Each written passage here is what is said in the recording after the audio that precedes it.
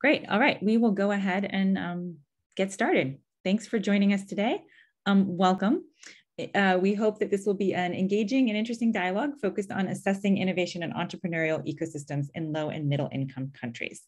My name is Elizabeth Hofecker, and I'm a research scientist at the Massachusetts Institute of Technology and the lead researcher for the Local Innovation Group, an interdisciplinary research group based at MIT Socio-Technical Systems Research Center.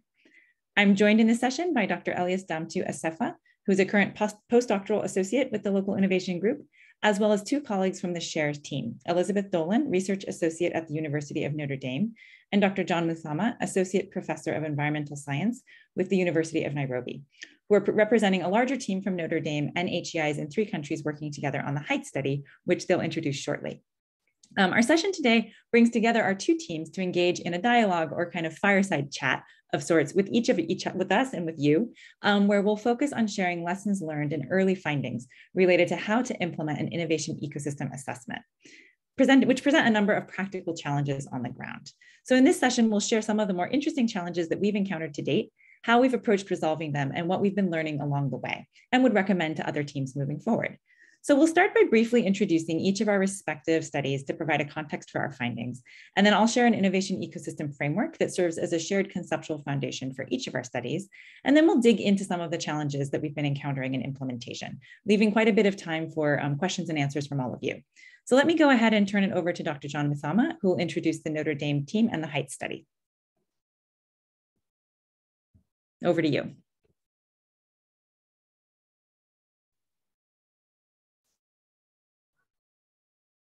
Thank you very much.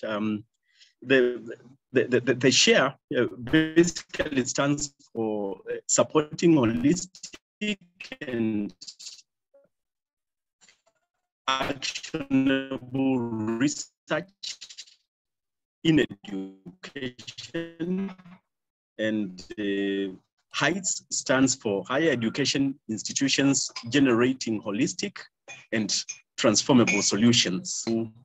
To study the involvement of higher education institutions and strategies to enhance the engagement of higher education institutions in innovation at national or subnational level. Thank you. Over to you. Great. Thanks, John. So the HEIGHT study is researching the relationship between HEIs and the broader innovation ecosystems of which they're engaged in. And in contrast, the innovation ecosystem study that the MIT team is engaged in focuses on assessing an innovation and entrepreneurial ecosystem within a higher education institution, in this case, the Universidad del Valle de Guatemala, or UVG. So together with colleagues from UVG, we're currently conducting a rapid diagnostic of the innovation and entrepreneurial ecosystem at UVG's 3 campuses as part of a larger series of diagnostics that we're implementing as part of our first year of work on the USAID-funded ASPIRE project, which is part of the Bridge Train program within USAID's Innovation, Technology, and Research Hub. Projects under Bridge Train, like ASPIRE, are capacity building projects that seek to strengthen the capacities for development-oriented research, innovation, and entrepreneurship within participating HEIs. The diagnostics that we're conducting at UVG as part of ASPIRE's first year of work are intended to provide upfront information on the complex university system that ASPIRE is intervening into. So with that in mind, the innovation ecosystem diagnostic that we're performing is focused on providing us with a current state analysis of existing strengths and challenges within the university's ecosystem, as well as opportunities and top priorities for capacity building and strengthening moving forward. The key research questions we focused on were therefore guided by conceptual and methodological work we've been engaged in over the past 6 years around understanding and operationalizing the concept of local innovation ecosystems, which, as I'm sure you all know, have started to attract increasing policy and practitioner interest in the past few years, reflected in part in the number of sessions at this conference that are focused on innovation ecosystems. And given that it is becoming a bit of a kind of buzzword or buzz concept, before proceeding further, we wanted to ask all of you to share with us and with each other what you've been hearing this term refer to and what you think about when you hear a local innovation ecosystem. So Adam, if you can pull up the next slide. And we have a quick audience engagement question here. If this is a term that you've been hearing in your work, how has it been used? And what's the commonly understood meaning that it has in your context? So if you want to just go ahead and add this in chat, we're going to keep it simple. But when you hear the term local innovation ecosystem in your work, what do you think of? What does this term evoke for you, or how do you understand it? I'll give about a minute, and then we'll just look at some of what we've all been hearing in our respective areas of work.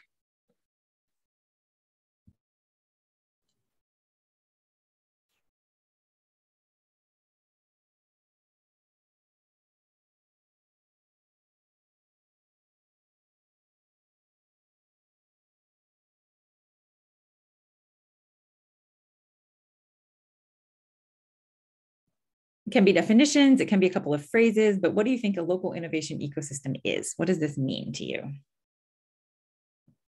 Someone's saying startup ecosystem. The actors and organizations that contribute to research and innovation within a geographic zone.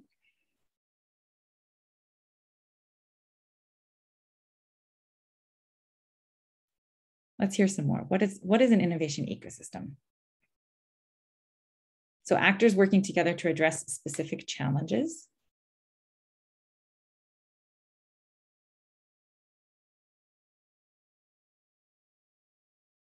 Actors working to solve problems within the context of the rules of the game, norms and regulatory frameworks that govern them.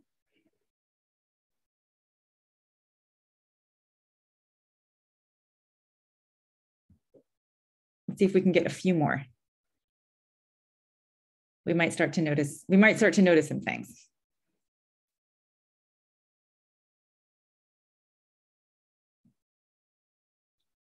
Any other definitions or guesses of a definition of what this concept is referring to?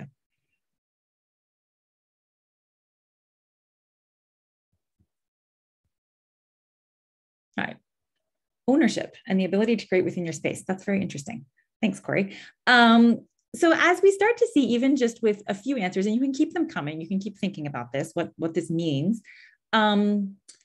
These definitions have certain things in common, but there are also nuances and ways in which they're framing the concept distinctly. And those nuances matter when one is about to dive into an actual diagnostic or assessment of an ecosystem, where one needs to be quite clear about what is the phenomena, the real world phenomena that one is setting out to study. So part of what we've realized is that there is a wide diversity of understandings of what a local innovation ecosystem really is referring to in practice. And that's reflected both in practice and also in the scholarly literature. So for example, literature from the business and entrepreneurship fields and from the fields of innovation studies approach the concept in quite different ways. So given this kind of lack of starting consensus for our studies, both of our study teams realized that we needed to adopt a working definition and a working conceptual framework for our respective studies in order to guide us on the relevant dimensions of local innovation ecosystems and appropriate methods for doing so. So for that purpose, we chose to ground our studies in a conceptual framework that I've developed back in 2019, which is described in a publication available on the MIT D-Lab website called Understanding Innovation Ecosystems, a Framework for Joint Analysis and Action. And I think that, yes, thank you, Lizzie, for dropping that link to the publication in the chat. This framework draws predominantly on existing literature in the field of innovation studies, focused on systems of innovation, or what are sometimes called IS, innovation systems, at the local and regional level, in terms of what scholars in that field see as the core attributes, structural features, and functional features of these ecosystems. It also draws on more foundational literature in the field of complex adaptive systems, such as the work of the pioneering systems researcher, Donella Meadows. Next slide, please. And she identified that all systems, including complex adaptive systems like biological and economic ecosystems, share the following attributes, which is what makes them a system rather than just a collection of random parts. So these systems have elements or components, which can be human and non-human elements. They have relationships or interconnections between those elements, and those elements and their relationships are organized around a core purpose or function that the system is set up to serve. So from there, we can identify that an innovation system or an innovation ecosystem comprises the elements of consequence to innovation and the relationships amongst them at a very general level. So if we get more specific, next slide, please. In this publication that I shared, we identified a working definition for our own work that sees local innovation ecosystems as place-based communities of interacting actors engaged in producing innovation and supporting processes of innovation. So that would be their purpose, along with the resources, infrastructure, and enabling environment, which allows them to create, adopt, and spread better ways of doing things. And so given that that is a bit of a mouthful, next slide, please, we felt that it was helpful to kind of translate that into a visual framework that could provide a little bit more clarity on what we mean by each of those things. So in this framework at the center, we see the purpose, kind of what it is that these actors are trying to do through their interactions. We see their interactions symbolized by this star that kind of interconnects them. And then we see actors identified both by actor type in the circle, the kind of pink circle. So businesses, networks, government, these are what you typically might think of as the triple helix or quadruple helix a description of innovation ecosystem actors by the type of actor they are. But we also found that in the literature, it's very important to identify actors by the role that they're playing in the ecosystem, not just the type. So we have the roles in the white area with the icons. So roles like connect, roles like sharing knowledge, roles like providing funding, which actually can be done by different actor types. Next slide, please.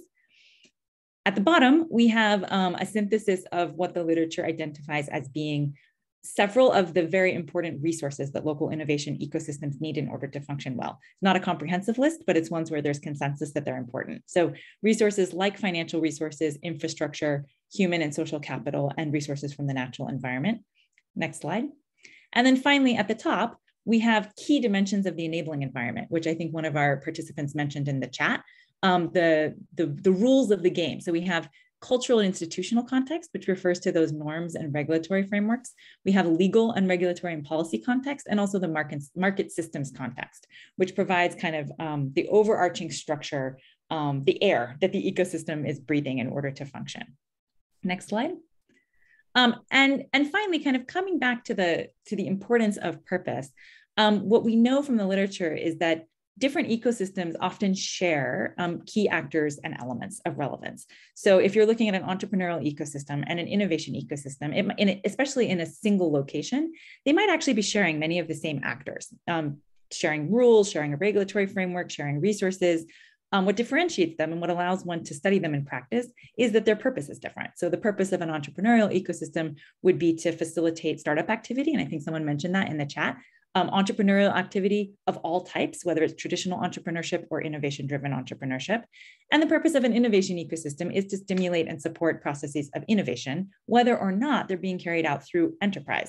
They might be carried out through policy, through existing systems like state health systems or state education systems. And then, of course, there are ecosystems that are innovation-oriented entrepreneurship, where those two concepts come together. So that's one of the important pieces that we realized in our work, is just actors might be shared, but it's the purpose that helps us identify what type of ecosystem we're looking at. So while this framework serves as a clear starting point for both of our studies, it offers more of a high-level kind of guiding post rather than a clear set of instructions for how to go about assessing these ecosystems in practice. What we found is that we needed to do additional conceptual and methodological work to operationalize this framework and be able to use it in a practical way to guide our respective studies. In particular, several aspects of the framework have required us to grapple with some practical questions that we did not initially have easy answers to, such as within a particular geographic area of interest, how does one go about identifying an innovation ecosystem to study and know that it is in fact an ecosystem and not just a collection of actors and elements who are interested in interacting or becoming an ecosystem? Second, once one has identified an innovation ecosystem to study that is a functioning system, how does one practically go about identifying its purpose and core system functions? And then given that these systems are open systems with typically an unknown number of quantity of actors and elements, how does a study team construct their sample, so to say, in terms of knowing how many actors and elements it's sufficient to include in an ecosystem study for that to be robust? So in the remainder of our session today, in the format of a dialogue between our two teams, we'll be sharing with you what are some of the key implementation challenges that we've encountered, such as these, and how we've resolved them practically in our studies, leaving time at the end for all of you to engage with these questions as well. So to kick off this dialogue, I'll pass the digital microphone over to my colleague, Elias. Thank you, Elizabeth. So let's start with the definition. What have been some of the challenges for the HEIs team in using the term innovation ecosystem as the central focus of your study? Hi, Elias. Thanks for this question. And very happy to be here with everyone today. So I think going back to what Elizabeth stated around the lack of consensus with regards to the definition of an innovation ecosystem, our team has certainly struggled with understanding some of the differences between, innovation activities, economic activities, entrepreneurship activities, and the mixture of activities that span the categories. And since our study is focused on strengthening the role that higher education institutions can play in generating output, it was really important that we had a common working understanding of what counted as innovation, because we were about to set out and measure it. And not only were we about to set out and measure it, but we were about to do it in 3 different contexts: Kenya, the Philippines, and Indonesia. So we needed to make sure that we could communicate the definition of innovation to the people that we were working with in studying these systems, but also to the people that we were interviewing, so that as they were responding, they could be answering our questions properly. Now, our study is still in the beginning stages of unfolding, and so we're in the process of holding those interviews, and we'll have more learnings on how our stakeholders viewed the concept of innovation differently. But I can at least speak to how our country teams viewed the definition. And towards the beginning, we got a little bit tripped up in moving beyond some of the common measurements of innovation, like patents, towards a more holistic understanding of innovation as creative ways of doing things, not just new products. And I think one thing that helped center our teams was using the definition provided by someone named Innovatia from their 2019 publication, who stated that innovation could be considered three things. So the first is the introduction, development, and operation of new value-added products. And I think from this definition, I would emphasize new and value-added and operation as some key terms there. And then also the update and expansion of social services and markets for services. And finally, the development of new social technologies. And I think that's probably the aspect of the definition that we are most familiar with. And so we use this definition to center our three teams across these three contexts to make sure that we're approaching measuring innovation with kind of a baseline common agreement of what counts as innovation. But I'm going to put that aside because I actually think with regards to the definitional concept of innovation ecosystem, the more important challenge for our team and for our context actually has been not with the term innovation. I think once we agreed on a definition, that problem was shelved, but actually more with what counted as ecosystems. And there's a lot of people out there that look at the word ecosystem and think of it as some sort of metaphor for behavior.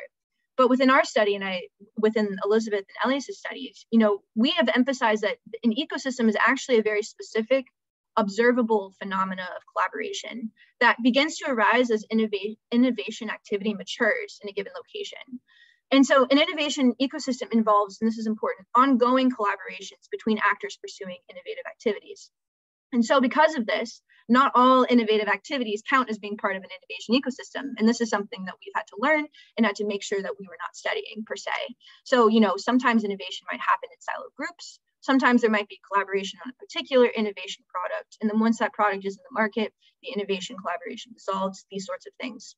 But our project is interested in understanding how higher education systems can interact and be involved in ongoing innovation ecosystems.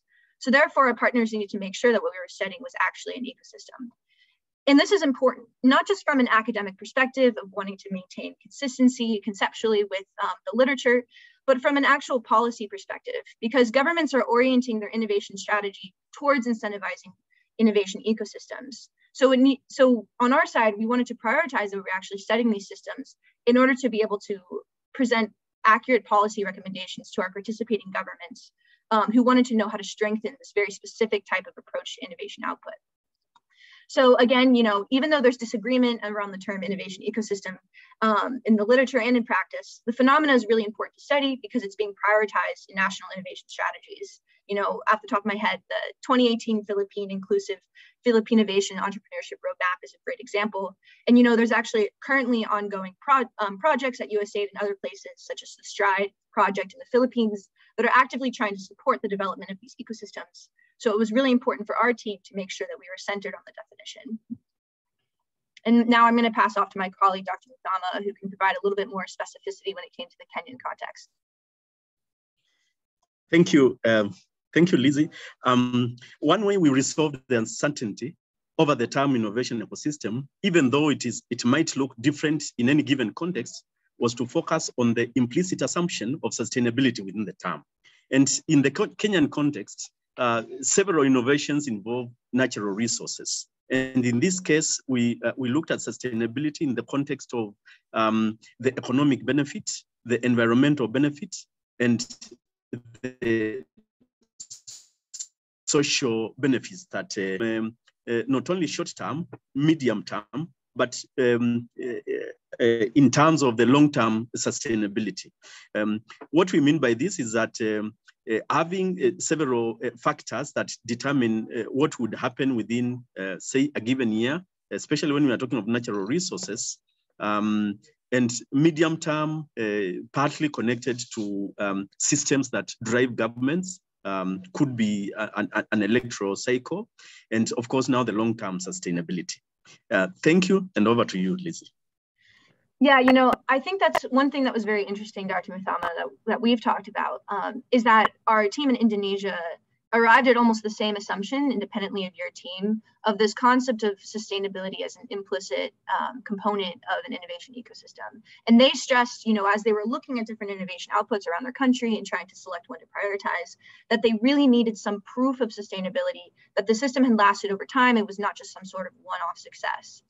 And one of the challenges, I think, in studying innovation ecosystems in general, and especially in low and middle income countries, is that where innovation is still nascent, it can be challenging to find these ecosystems because actors have yet to build the trust and connections that they need to continue to organically create these ongoing collaborations.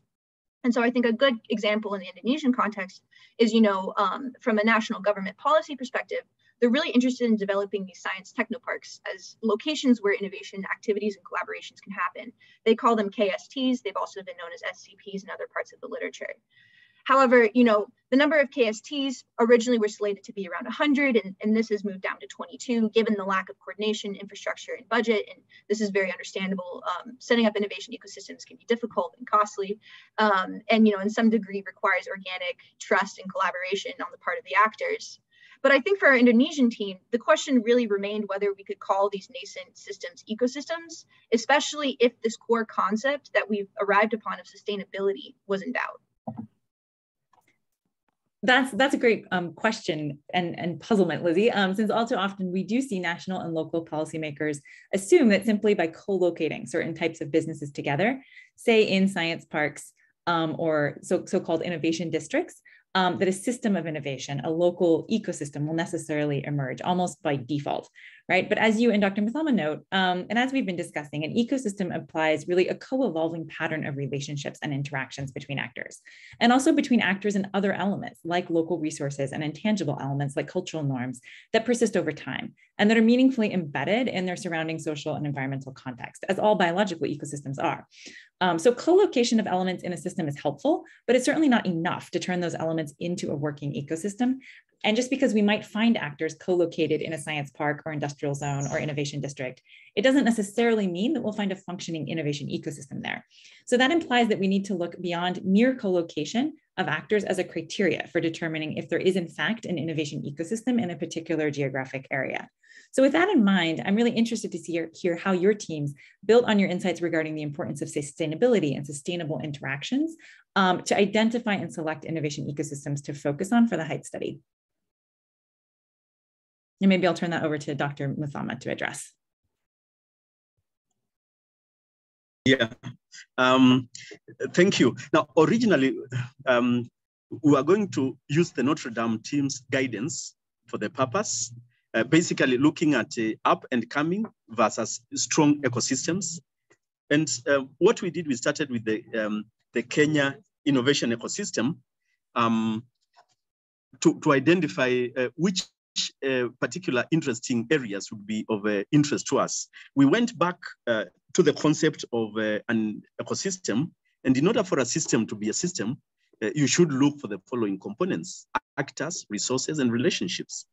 In the ideal world, we wanted to start with locating different shared goals or purposes of innovation, but lacking data, basically, or evidence that documents purpose of innovation ecosystem, we needed to start with actors and back ourselves into the purpose. Now, in this case now, for the Kenyan process, we looked at the Kenya innovation ecosystem, and we recognize there are about 10 broad themes that are already established. So we identified, particularly, we narrowed down to the agri-tech, since Kenya's economy is largely agriculture driven. And now within the agri-tech portion, we picked bee farming innovation ecosystem on the basis of the transformational potential that it has. And this is the process that we are looking at. Now, in terms of the concepts of purpose, in our study, we feel that we have a very clearly defined purpose based on what I have just presented. However, in your study, are you seeing in the ecosystems that you are looking at that there is innovation, there's a single clearly stated purpose? That's a great question. And the short answer is no. But you're right that frequently the purpose of a system, particularly a complex adaptive system, like an innovation ecosystem, it's not necessarily explicitly agreed on by the actors or codified in a single identifiable source or stated as kind of a single statement that one can identify through a literature search. More often it's implicit and it has to be identified inductively by looking at how the system is functioning and also what the system is producing in terms of concrete results over time. So, an example from agriculture is that if one were to go to a farm and observe a composting system in the form of piles of organic debris and manure over here, and maybe some composting bins over there, perhaps a scrap sorting system in the other corner of the yard, and other elements, the purpose of that system might not be written down anywhere. But through observing how the system works over time, maybe over the course of a week, and how people and other elements move through that system, one could start to deduce that the system has a purpose and that the purpose is to reduce the amount of waste that leaves the farm or to return nutrients back to the farm or something along those lines. And that might be said differently by different people observing the system, but essentially getting at the same function and purpose. So in that example, we see something important about identifying a system's purpose, which is that different people might talk about it in slightly different ways. But if it is a functioning system, then those various statements of the purpose will be basically getting at the same ideas. And then a research team can paraphrase that into a description of the system's purpose, even if it hasn't been explicitly written as such in any particular source. So that's one of the things that we're looking at in our ecosystem diagnostic when we look at the system's purpose. To what extent is there a convergence or a general conceptual similarity in how actors in the innovation ecosystem are talking about the system's purpose? Are they using different phrases to talk about the same basic thing? Or are they actually pointing to very different purposes, which might indicate that they're either actually referring to different systems that perhaps share some important key actors and elements, or that the system is so nascent that a clear purpose hasn't really coalesced yet. So perhaps it's actors with a desire for an innovation ecosystem, but not an ecosystem yet. And on that last point, we're starting to see that the extent to which an innovation ecosystem's purpose has been clearly articulated by actors within the system can be indicative of the strength and to some extent the maturity of that system. So to give an example, MIT is well known as having a mature innovation ecosystem, and we can see priority setting with regard to the goals of this ecosystem taking place at the campus-wide level in the form of coordinating cross-campus initiatives like the MIT Innovation Initiative, which more recently has become a kind of campus-wide, they call it innovation headquarters, with a website and other forms of documentation that point us towards statements of the ecosystem's purpose. But at UVG, which has a much more nascent ecosystem, where really the innovation ecosystem has only been a focus of the administration of the university for the past 5 years, we don't yet see a coordinating body within the university whose mandate includes defining the purpose, establishing the desired results, or setting the agenda of the system. And in the nearly 30 key informant interviews that we've conducted to date with actors within that university's innovation ecosystem, we see that reflected in the results. So we've heard that many respondents think that the university does not yet have a clear purpose for its innovation ecosystem, and they aren't aware of who would be responsible for establishing that purpose, as doing so doesn't really clearly fall within the mandate of any existing entity on campus. Other respondents have offered a variety of potential current purposes, and those answers are so far quite divergent, pointing in several fundamentally different directions, which helps us conclude that the ecosystem is still in a really formative stage. Many of the important elements required for the ecosystem are present, but they do not yet appear to be coordinating smoothly together around a clear set of functions and purpose to produce a coherent and predictable set of results over time, which is really the attribute of a mature system.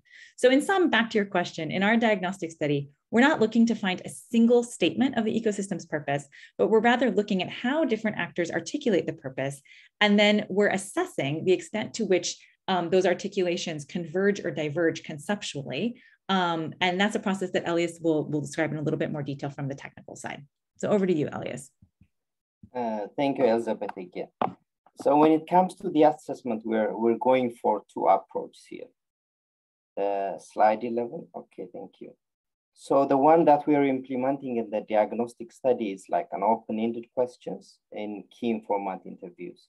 So here we let ecosystem actors define what they think is the system purpose and assess the degree of convergence and divergence by looking at the variability of responses from actors through frequency distribution and other quantitative measures over time. So we see the dynamics, how it converges or diverges over time.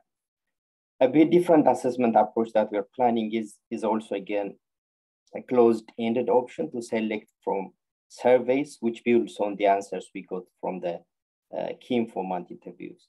This could also help us deal with the challenge that Elizabeth mentioned, that actors sometimes find it a bit difficult to clearly articulate a system's purpose, especially in individualized interview settings. The idea is we ourselves identify like a list of purposes as exhaustive as possible through the document reviews, HEIs, and diagnostic interviews. And then we let actors choose or rank what they think is or are the main purpose of the ecosystem. So we're mainly going for these two approaches. Thank you for this, Elias. This is good insight for our team because, you know, we're about to begin these series of workshops with our key stakeholders in each of our countries. And we're going to be having them discuss challenges related to the innovation ecosystems under study. And then we're going to be using those inputs to better tailor our study to each of the country's priorities and needs. And, you know, part of this workshop is going to require us beginning with some sort of common understanding of the boundaries of the innovation ecosystem. So hearing from you guys about expected divergences in opinion, but the fact that often there's overlapping conceptions is going to be helpful for us as we anticipate what that conversation will look like. But I think I might set that aside because I actually want to ask you guys about a different question that our team has been having, that since your study is a little bit further along than our study is, I would love to know how you guys have approached this challenge. So one of the things that's happening is that because we're doing these workshops, we're in the process of selecting who should be coming to these system thinking activities, as well as how many people we need to be contacting both prior to the workshops and then after the workshops. We're conducting the actual research in our studies. And one of our questions has been, you know, how deep do we go with different actors in the system? So, you know, an innovation system has, in some ways, many layers. So at the core layer, you know, there are these key actors, people producing the innovations, people funding the innovations, people designing the policies, and so on. But, you know, we've had conversations in our team about the importance of potentially taking a step back and thinking about some of those second order individuals, you know, who might be producing the natural resources, might be contributing to the human capital, these sorts of things. And there could be in some ways, you know, an infinite amount of people we could study. And so I guess from, you know, from a methodological perspective, my question for you guys is, as you're learning more about your university-based innovation ecosystem, how did you identify the relevant actors? And beyond that, how did you know when you've identified enough of them to reach saturation to understand the system? Another great question, Lizzie, because as we discussed previously, innovation ecosystems are typically open systems, meaning that we don't have a way of knowing a priori the total set of relevant system actors and elements. So we have to discover these through the research process. So in the context of the UVG ecosystem diagnostic and previous diagnostic work, which you can actually see on the slide here and that we'll speak to shortly, we've been experimenting with two different and complementary approaches to doing this. So the first approach is through traditional snowball referral techniques, in which we started by identifying actors that we knew based on the existing literature and the mandate of their work to be relevant players in UVG's innovation ecosystem. This initial small group of actors, it was about 5 or 6, helped us develop an initial list of 30 interviewees for key informant interviews. And then we used these interviews to generate a much more extensive list of actors by asking interviewees to name their collaborators on work related to innovation, entrepreneurship, and research for development, as well as to list out any other key actors or elements of the university-based ecosystem that they felt should be included in the diagnostic study.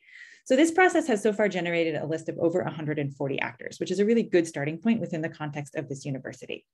The second approach, which we're currently in the middle of, involves administering a social network survey to all 140 actors identified in the key informant phase, in which we'll be asking them to identify up to 30 contacts with whom they engage in innovation-related activity, including the exchange of information, knowledge, resources, and support. So we'll then be comparing the actor list generated by the key informant interviews alone with the actor list generated through the survey, which we anticipate will be a more extensive list, but might also include some actors who are more tangentially involved in the ecosystem than those mentioned by key informants. Finally, a third approach, which we're planning to use in a different innovation ecosystem study, but have not yet incorporated into the UVG diagnostic, is to convene a participatory workshop with the actors who end up being centrally positioned on the social network maps that result from the surveys. So in these maps, if we were looking at the maps that are on the screen right now from Montevideo and Bogota, which is actually from a previous study, you'll see that there are some nodes that are larger and more centrally located in the system.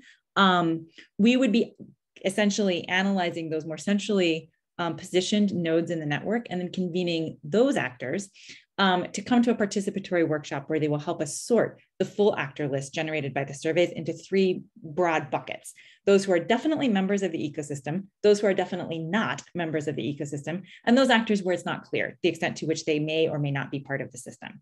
So like our approach to identifying a purpose, this is a kind of shades of gray approach that aims to create buckets of actors and that focuses mostly on identifying those actors that are clearly and unambiguously part of the system, rather than getting really kind of tied up and worried about exactly where the cutoff line is in the case of actors where it might not be so clear, as that is really quite difficult to do in these types of open systems.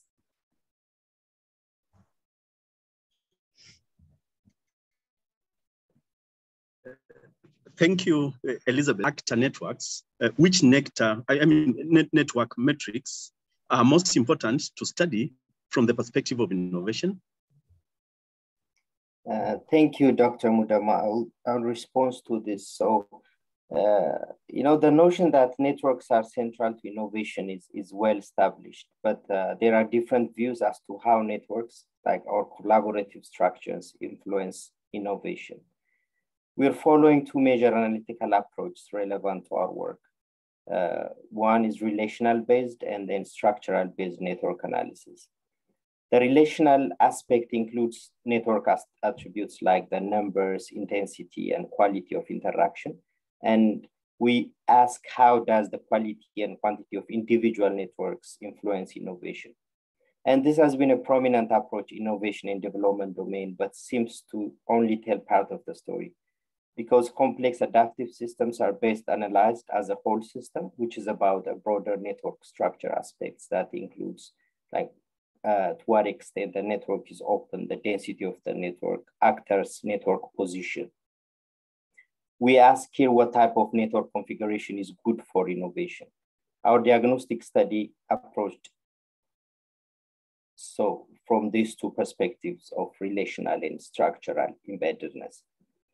So generally, if you look at the slides, generally strong quality interaction among diverse actors contributes positively to innovation outcomes. If you look, for instance, the network configuration from Montevideo, we see that diverse actors represented by different colors are interacting in a dense network. And this could provide the opportunity for better collaborative action in terms of pulling relevant resources to, to put new ideas or ways of doing things into practice, which we call innovation. On the contrary, more open networks like the one you see in the Bogota case have relatively limited capacity in that regard. If you look on the Sao Paulo network on the next slide, please. You would further see that there are more nodes, actors in a network bridging different clusters of networks. So as much as these actors connecting such structural wholes play a key role in the flow of critical resources like information, knowledge, skills, and finances that are key to innovation in a broader network of actors, changes or breakups in those networks will have a significant impact on the capacity of the ecosystem to innovate.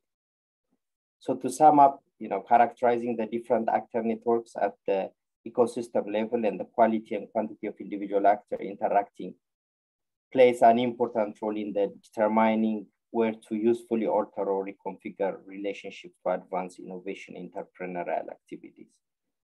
And in terms of the network metrics, we are focusing both on the relational metrics, like I said, that pertain to specific actors in the innovation ecosystem, such as the intensity and usefulness of their innovation-related collaborations, the diversity of actors with whom they are collaborating, while also looking at the overall network attributes of the system, such as its density or openness, the diversity of different actor types playing different system roles, and the extent to which this subclustering, like we see in the Sao Paulo case. Thank you.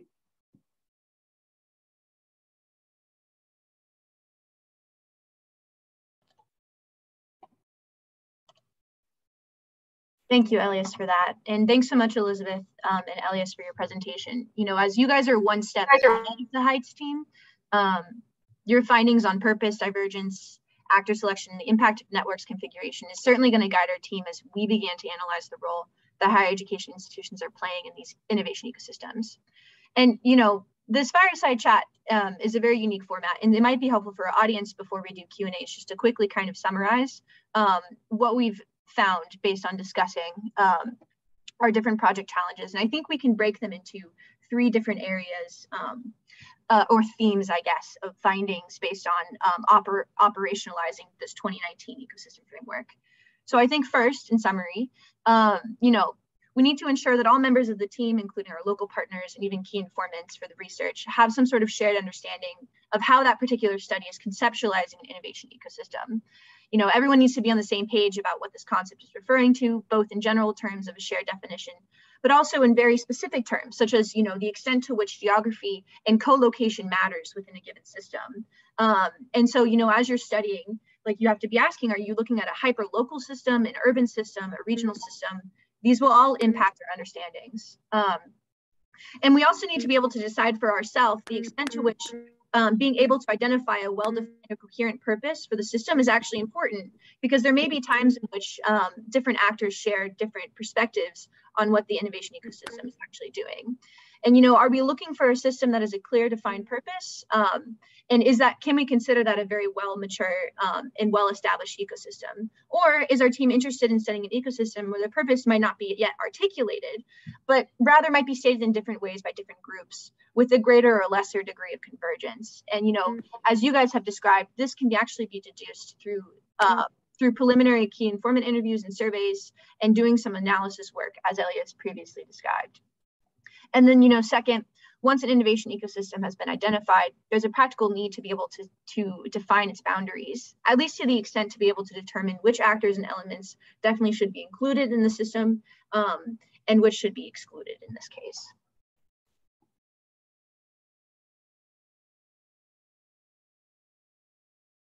Over to you, Elizabeth.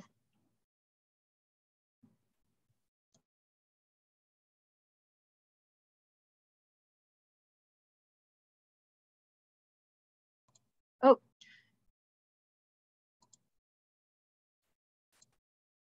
It looks like Elizabeth might have dropped off. Elias, do you want to take the final point for your team? You're on mute.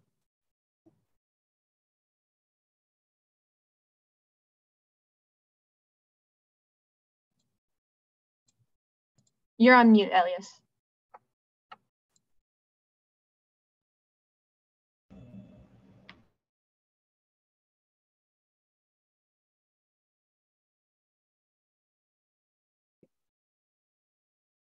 Thank you. I just unmute myself. Can you hear me now? Yes, we can hear you. Yeah. So, you know, we've learned from both our experiences that this is easier said than done in practice and requires some clarity regarding what the key functions of a particular innovation systems of interest are, which in turn brings us, you know, back to the importance of some degree of identifiable purpose for the system, because it's that purpose which enables us to identify which are the relevant sets of system functions that are needed. And with regard to knowing how many actors and elements to include in the ecosystem assessment, you know, both our teams have been operating under the assumption that the system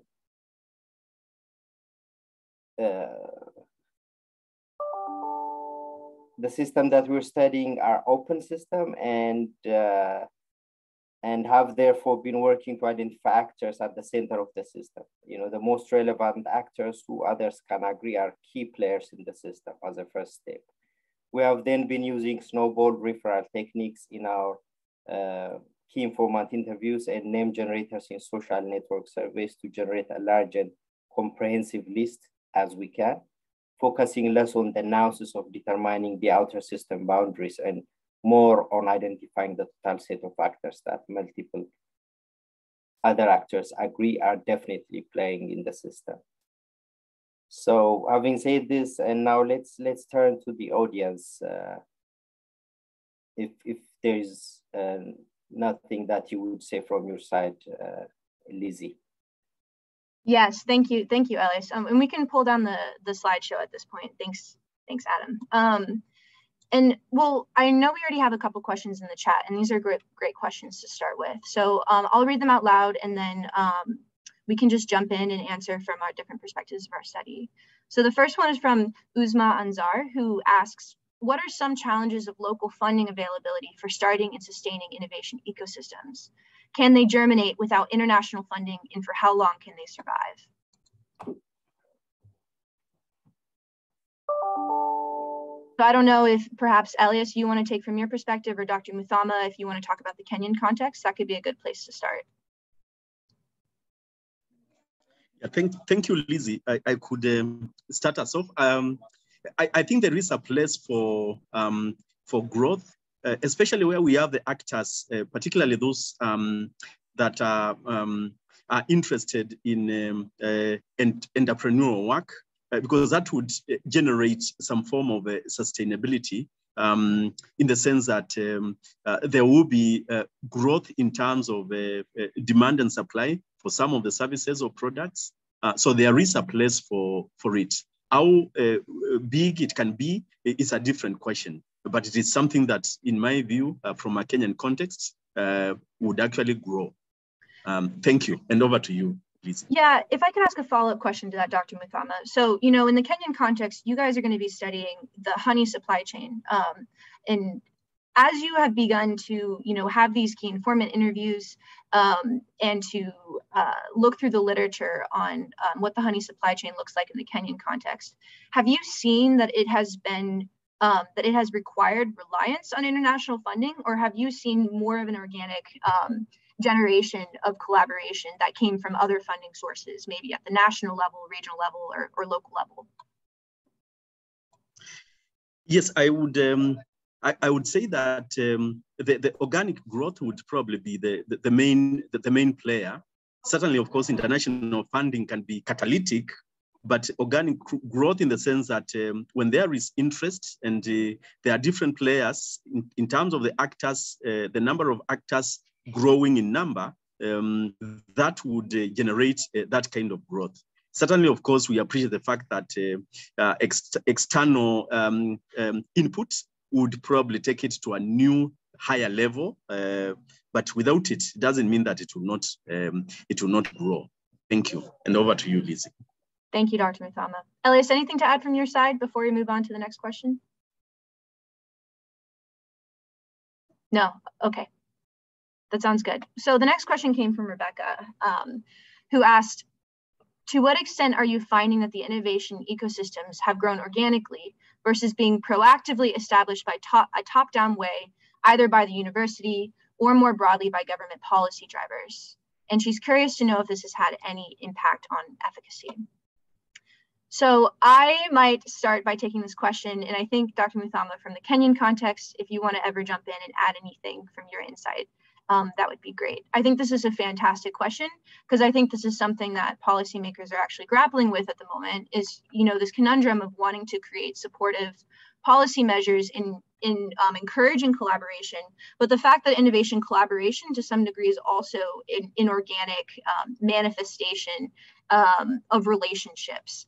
And so I think, to be honest, what we have seen so far in the literature, now granted, so for our study, we are only just now beginning the process of conducting key informant interviews, and these are just preliminary interviews. So our study is still at a pretty nascent stage. So what I'm saying is just based on what we've been reading in the literature, is that to some degree, the most successful models have involved supportive policy measures and agenda setting. So having national governments that are like the Philippines government that has that national roadmap, or like the Indonesian context where, you know, they're focused on generating these STPs.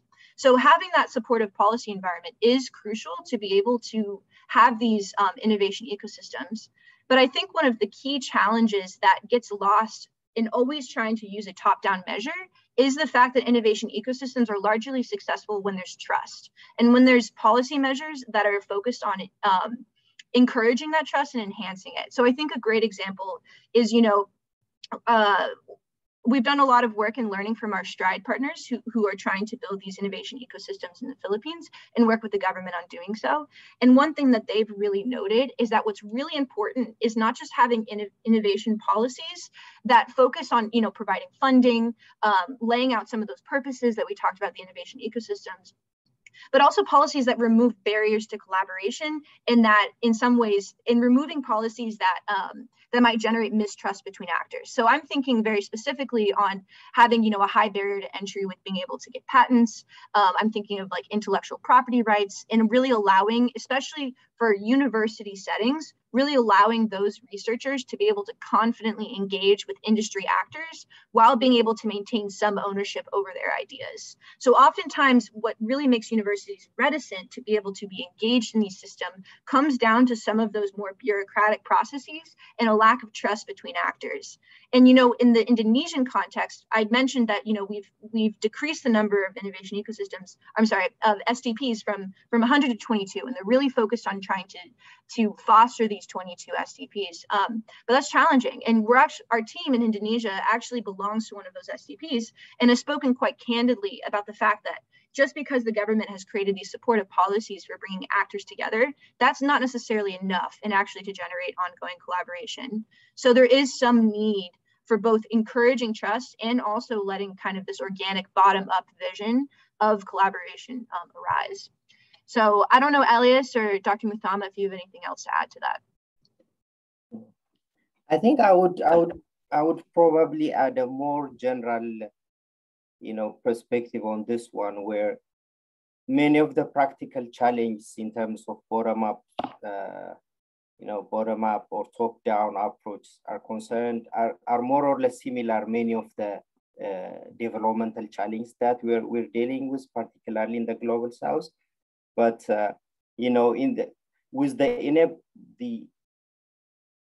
role of the broader system where powerful actors are existing is in enabling the surrounding environment where this ecosystem, small ecosystems can nurture themselves with a protected space where a group of actors like the universities and the industries can come up together and create that learning protective state in the form of a strategic niche management, where in time when they mature, they have a very positive interaction and mutual shaping with the broader enabling environment. So I think in the core of all this transition process of creating a very viable innovation ecosystem is, tipping this balance between developing the trust between, horizontal actors to develop, this niche of innovation ecosystem and interacting with the broader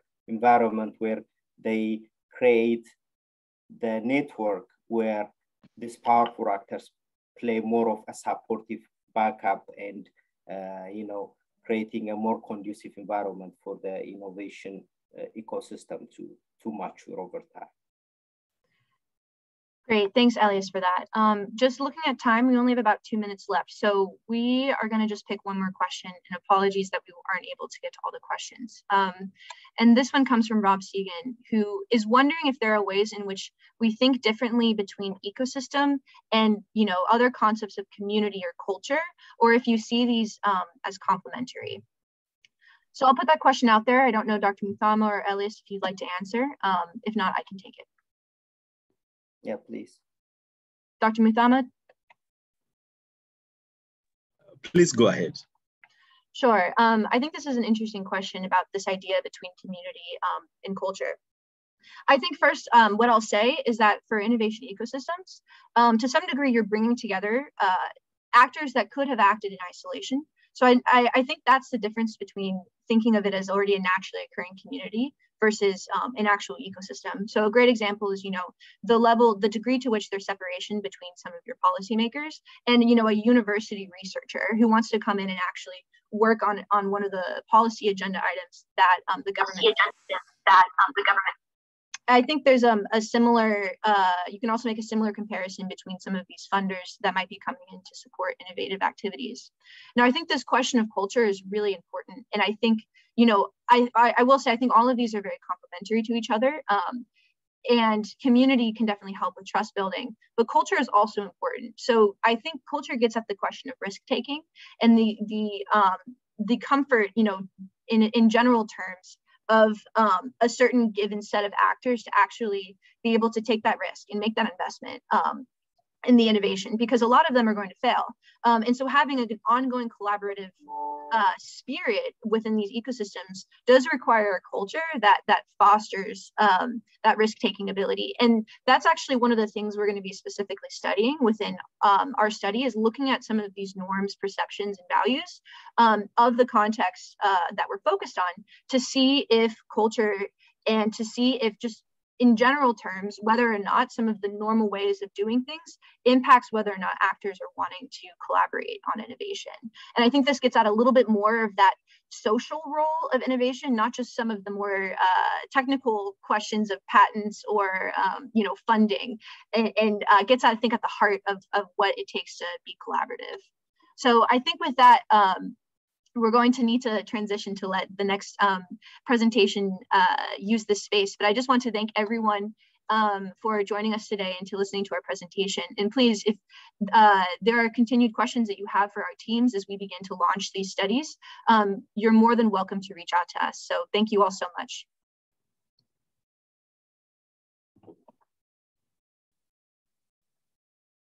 All right, bye.